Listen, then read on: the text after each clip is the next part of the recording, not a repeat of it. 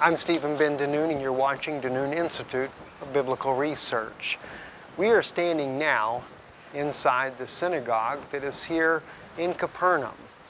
There's different debates about when this synagogue was actually built. Some say it was built during the times when Yeshua was here and that he actually taught in this synagogue. And other archaeologists say that it was actually built after Capernaum was destroyed, approximately 300 years after that time. Nonetheless, it is built in the very place where Capernaum once stood. Outside behind me, you can see the blackened stones that make up the old city that once stood here, made from lava rock, which kind of makes you wonder when the city was actually built, or when was there an earthquake or a volcano at one time. There's no evidence of a volcano around other than the city itself that's made from lava stone. So at one time or another, this city did, or this part of the region of the world did open up and lava rock spewed out from underneath the ground, and they made a city from that. The stones, however, though, that build this temple were brought in from a long distance, because there is no stones in this area that are like the very stones that they build this temple with, this synagogue.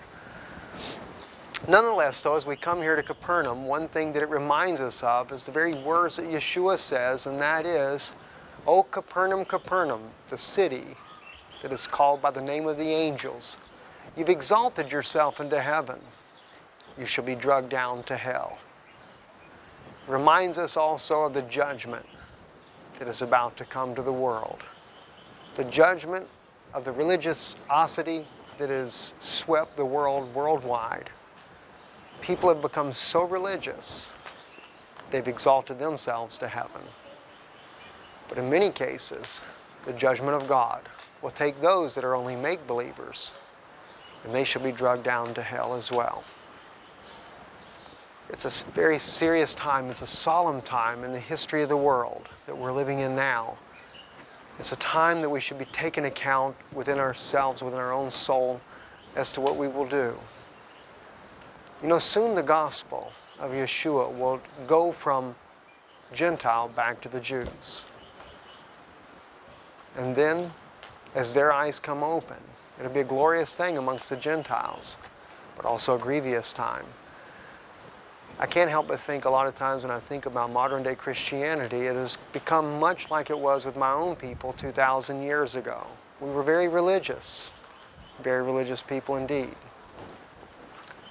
And yet when Yeshua came, we were unable to recognize that he indeed was Mashiach. And now we're living in a modern day where the world has become extremely religious.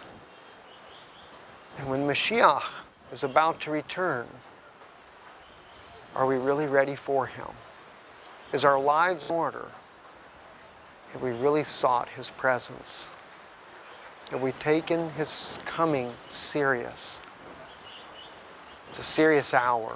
All we need to do is look at Israel, look around, look what's happening here in this country, look at the threat of war against this nation and the threat of annihilation. Well, we know the promise of God that he will fight for Israel this time. It won't be like it has been in times before, where Israel goes into captivity once again. This time, God has said he will drag Gog and Magog. He will literally put the hook in their jaws and drag them here to Israel. For God will enter in judgment for all the evils that were done against the Jewish people while they were in exile. It's miraculous.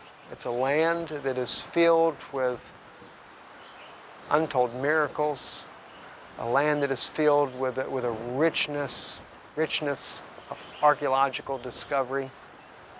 Is a biblical land. Thinking that right where my feet are standing now, that the blessed Yeshua actually no doubt walked. He spent much time in this area, much time around the Galilee. In fact, that's the water you can see in the far distant background. That is the Sea of Galilee. The very waters where Yeshua walked upon those waters and he said, "Peace, be still." In front of me, behind where you're seeing now, is where he preached the Beatitudes. There's just something about coming here. To be where he walked to stand where he stood, to see the things that he actually saw.